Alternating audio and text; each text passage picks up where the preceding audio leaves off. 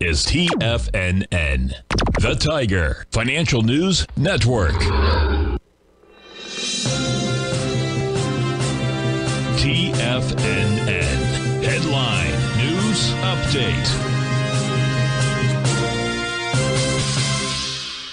Hi everyone, Basil Chapman here on this Tiger Financial News Network 10 a.m. market update. We're looking at the Dow up 116 at 33,083. It was really important that over the last 3 days we keep testing the 33,000 level.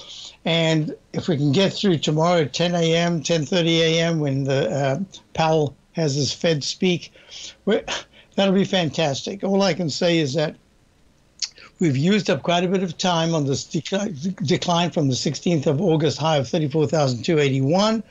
It's really important that somehow we hold the 32,500s over the next week if there's any sharp sell-off. And it'll be fantastic if there's a nice rally today, and then it gives you a cushion for whatever happens tomorrow. Because, look, we're even having a very nice rally. The Dow's up 117. The S&P is up 32, up 0.79% at 4173. Getting towards the 4191 200-period exponential moving average. The most important thing is it's pushing higher to be able to raise the base of support if there's bad news tomorrow. 1, 2, 3, there we go, QQQ.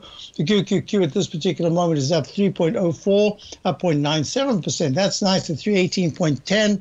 And we've got the IWM, the Russell 2000 small caps, having a very good move, up 1.2%, up 235 at 194.74. That's a good sign.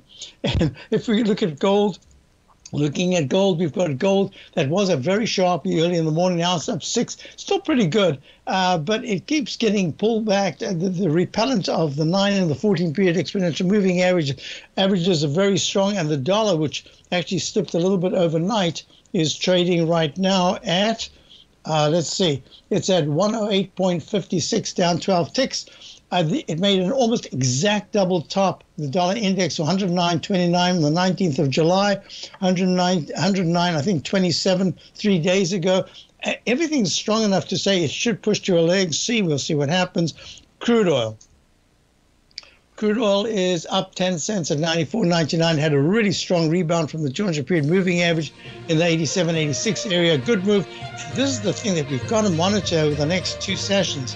The yields are unchanged at 111.33 in the TLT, and it did an exact pullback to the level of the 110s from a couple of months ago. I'll be back for the Tiger Technicians Hour. Basil Chapman, hoping that you can stay. Great program all day here at TFNN. Be back in a moment for the Tiger Technicians.